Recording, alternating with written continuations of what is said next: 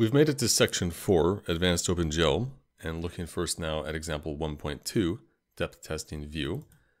What we see here in this scene is that for every pixel, what we're displaying is its depth value. A grayscale value in the range of 0 to 1, where we get 0 black for pixels that are on the near clipping plane, 1 full white for pixels on the far clipping plane, and everything else is proportional in between. So we're effectively visualizing the Z values of our pixels. As you can see, as I move away, things get wider until they get cut off by the far clipping plane, and as they get closer, they will get darker. To achieve this effect in the fragment shader, there are multiple solutions. Here I have 3. Each of them computes a depth value, here depth 1, depth 2, and depth 3, and then we take that depth value, which is a value between 0 and 1, and we set the frag color to have the RG and B all equal to that depth value, so we get a grayscale value.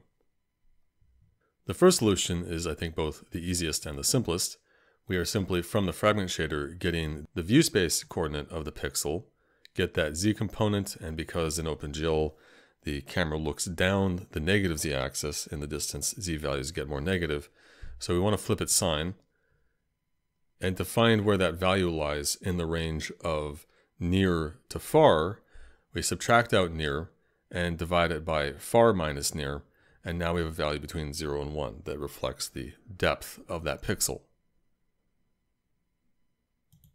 In solution 2, it's a bit more complicated, but now we don't need view position. Instead, we're using Z of screen space, which we get in the special variable GL frag chord. And so with this, we simply work backwards. We first compute the NDC equivalent of our screen space Z by multiplying by 2 and subtracting out 1. We then go back from NDC to clip space by dividing by the W of screen space, fragchord.w. Because if you recall, in clip space we set the W value to be the negative Z of view space, but then in the conversion to NDC, the W value becomes 1 over that W, and that then is copied verbatim to screen space. So the Z value of clip space gets divided by the W of clip space to get us to NDC, but now in screen space we have 1 over W, so to go backwards, instead of multiplying by W, we actually divide it, because it's actually 1 over the W of clip space. And so that gets us the Z of clip space, and now to find the depth value, it's simply a question of where does Z clip lie in the range of negative near to positive far. So we add in the near, and then divide near plus far, getting us a value that should be between 0 and 1. So note the fundamental issue here. The Z we have in screen space is not linear to the Z's of view space, because when we go from clip space to NDC, the Z's are all divided by the W.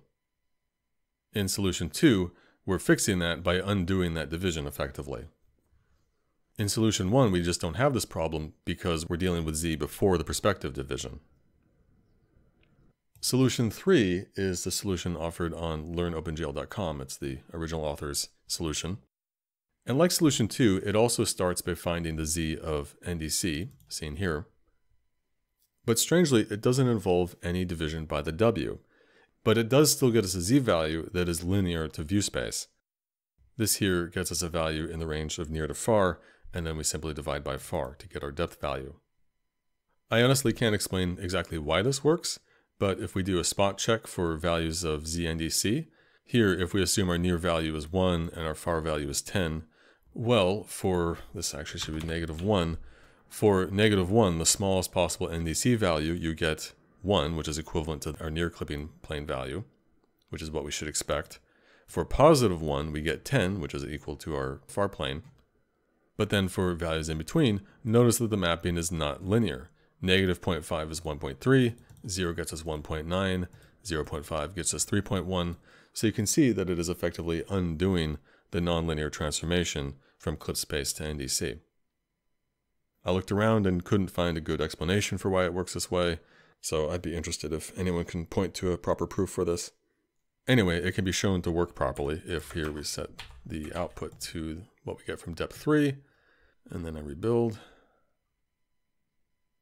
run it again, and we get what looks indistinguishable to me. What we see here in example 2 is a use of the stencil buffer. The stencil buffer is a per pixel buffer like the depth buffer that is usually on most platforms 8 bits in size, and so it stores integer values from 0 to 255. And what we can do with the stencil buffer is enable a stencil test whereby for each pixel, we compare a value with what's already in the stencil buffer for that pixel, and if the test passes, only then do we draw into the frame buffer, otherwise we discard the pixel. And so what's happening here is we've drawn first the floor here as normal, but then when we draw the textured boxes, the gray boxes you see, for those pixels, we wrote the value 1 into the stencil buffer, and then we draw the boxes again, but we scale them up and use a different shader, this one that just draws a solid color. But the second time we draw the boxes, we apply a stencil test that only passes for pixels where the stencil buffer is not equal to 1. And so effectively, the second time we draw the boxes, it's not overriding the textured boxes the first time we drew. And so you get this outline effect. So now, to work with the stencil buffer, first you may want to query how large the stencil buffer is on your platform. It's almost always going to be 8 bits, but if you want to be sure, you can use this code to query that. And so here we're printing out the value. It involves querying a parameter of the frame buffer. We haven't talked about frame buffers yet. We'll do that quite soon. But anyway, this is how we get the number of stencil bits. The function stencil op here, as in stencil operation, specifies what happens to the stencil buffer value in the case of the stencil test and depth test either passing or failing. And the first argument here is specifying the action in the event of the stencil test failing. The second argument specifies what we do in the event that the stencil test passes, but the depth test fails. And the third argument specifies what to do in the event of both the stencil and depth tests passing, in which case then also the fragment shader will run. So for our purposes, we're going to only want to write to the stencil buffer in the event of both tests passing, so that's why this third argument is replace, but otherwise we just want to keep the current value, we don't want to modify it. Now, the value that replaces what's in the buffer, that is specified by another call we'll see later. Down in the render loop, we're going to want to make sure to clear the stencil buffer every frame. So we add in this flag in the call to GL clear, and the function clear stencil specifies what value we clear the stencil buffer to. In this case, we're clearing to 0, which I believe is the default. So now, when we draw, first we're drawing the floor, and when we do so, we want to disable any stencil testing, because we want the drawing to be unconditional, and we don't want to write into the stencil buffer. But then when we draw the cubes, we want to enable stencil testing, not because we want the drawing to be conditional, but because we want to write into the stencil buffer. To specify the value that's written and what the comparison test is, we call stencil func. The first argument specifying the comparison test, in this case always, meaning that the test passes unconditionally. The other options here are never, equal, not equal, less than, greater than, less than or equal, and greater than equal. But in this case, we just want the test to always pass. And the second argument here is the so-called ref value. This is what's used in the comparisons if we had a comparison function, but it's also the value written into the buffer when our action is GL replace, as we set in the call to stencil op at the top. The third value here is a bit mask argument, and in the comparisons between the ref value and the current value in the stencil buffer, both of them get ANDed with this bit mask before the comparison is performed. Because our comparison function is always, this is effectively irrelevant here, but in other cases there are scenarios where this could be useful.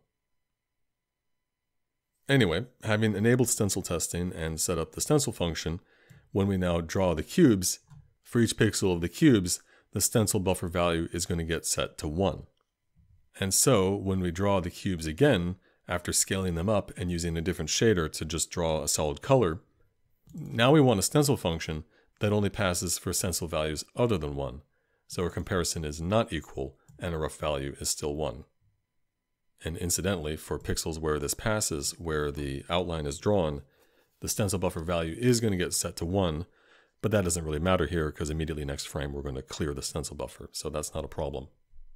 We could, though, if we wanted, disable writing to the stencil buffer by calling a function named stencil mask, but it's not really necessary here. Anyway, note that because we want the outline drawn on top of everything else, on top of the floor, we're disabling the depth test. After drawing the outline, we just need to make sure to re-enable it down here. So, this is just one example of what we can do with the stencil buffer. You can use it in various ways to mask out drawing of certain pixels and achieve various different effects, such as this outline.